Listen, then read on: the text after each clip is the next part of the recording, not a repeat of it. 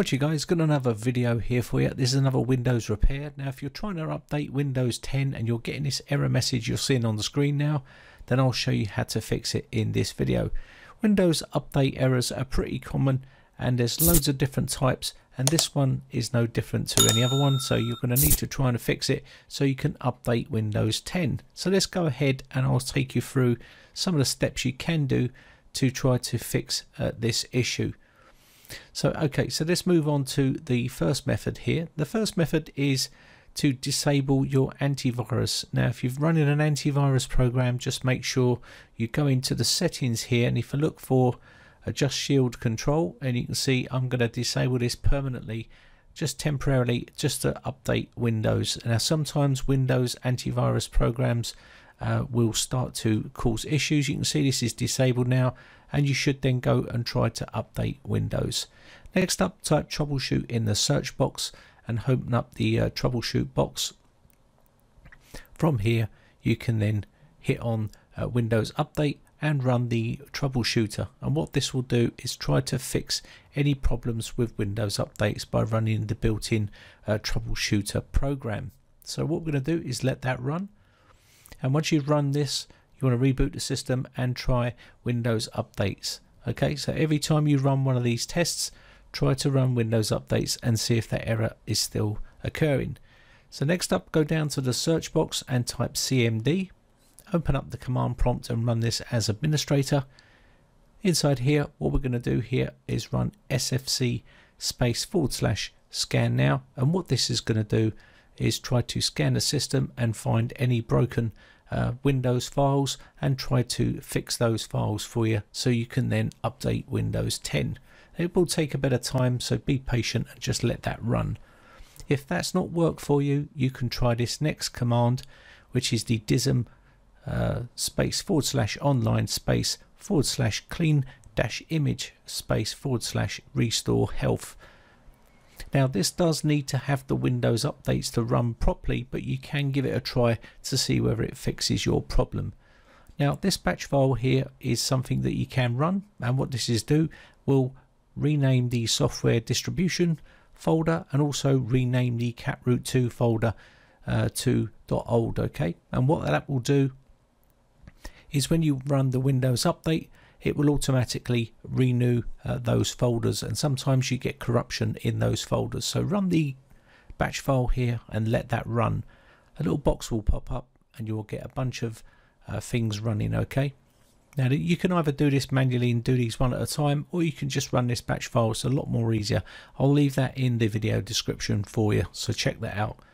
So what we're going to do now is just check the Windows Explorer, just to check to see whether that file has been renamed .old, and that way when you run the Windows update, the folder will be generated, a brand new one, and the files can then download in there. So you will have downloaded folders for the Windows updates in there, and you can see this is now .old, so a new folder will be created, and that means any corruption from that folder will be bypassed. Now you can also download all the update files from the website manually. You can see here Microsoft Update Catalog. You can see I've got in here the version of Windows 10, which is 1803, and this will allow me to download these files manually and install them. Now sometimes by doing this, it just fixes the Windows update by installing these. So you can see here you do have an option to download these manually and run them. All you need to do is just download that file and run that file, and you should be good to go. Now another way of updating Windows is by going to the Microsoft website, and you can see we've got Update Now and also Download Tool Now. So we'll first start off with the Update Now tool. Click on this and run it. Now once you run it, say yes to the user account control, and you will then get a little box popping up saying it's starting. You will then see update to the latest version of Windows 10. Click on the Update Now, and it will then go and fetch those files for you and start to install them on your system. You can see it saying get your update ready, and it will start to download and get all that ready for you and start to install. So that's just another way of updating. Now you can also use the Windows 10 media creation tool here to update Windows 10 as well. So I'll just quickly run that and just show you. So you can see both ways. One of these should work for you.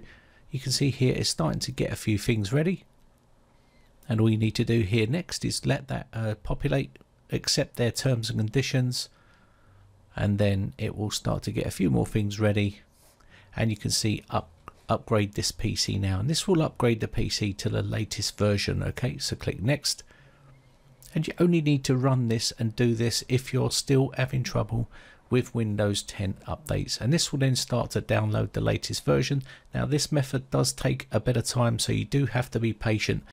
It's a lot longer updating Windows by that method. Next up, we're going to go to msconfig. You can open up the msconfig box here, and you can try to do a clean boot. Do a clean boot on the system and then try to run Windows updates. So you can see here selective startup, take the tick out of load startup items.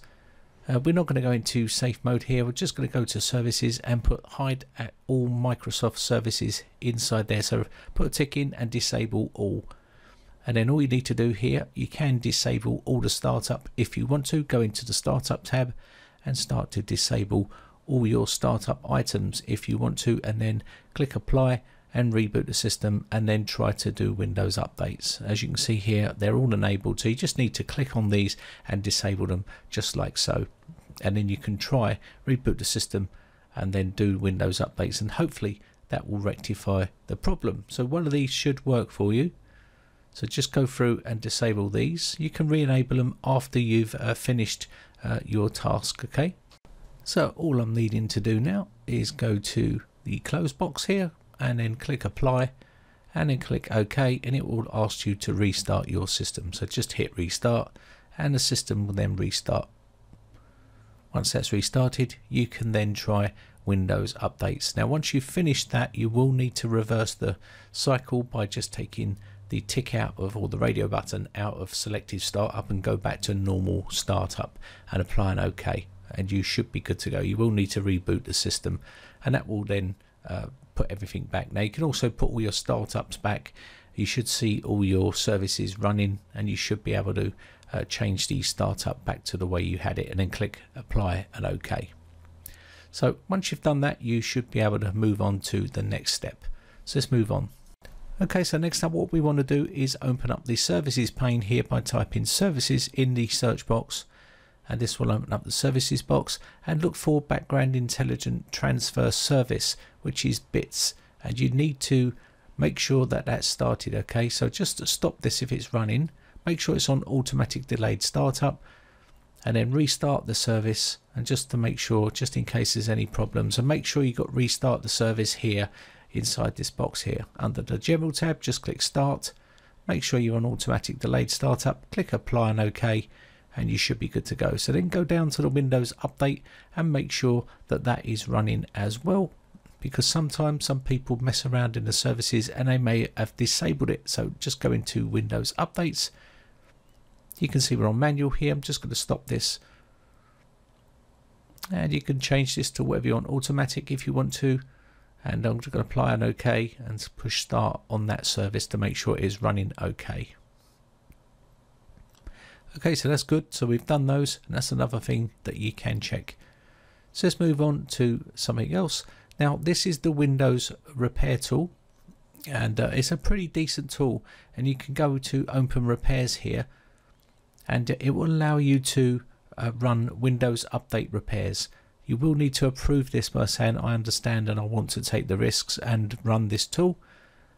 And what you can do is go up to the top here where it says click here and choose Windows updates, and this will give you a bunch of presets for Windows updates, and it will fix all the Windows updates that you may be having issues with. So up the top here, just do the drop down menu, and you can see here Windows updates. Click on this and it will automatically select all the areas that need to be repaired, and then you can just start repairs, and hopefully this will fix your Windows updates. So just click start repairs and you'll see a load of boxes popping up. Just leave them running, and it will take a bit of time, but once that's run, hopefully you should rectify that problem and you should be back up and running. If you're still having issues after this, then you may want to reset your PC, and that's what I would advise you to do. Anyway, so we're going to wrap this video up. I think we've covered all the steps that you can cover for this sort of error. You should be back up and running in no time at all. And I hope this one helps you out. My name is Brian from briteccomputers.co.uk. If you've got any other problems or any other video requests, don't forget, leave them on the forums, or you can post a comment down below and let me know what you'd like to see, and I'll try and make those videos for you. Anyway, thanks again for watching, guys, and thanks for your continued support.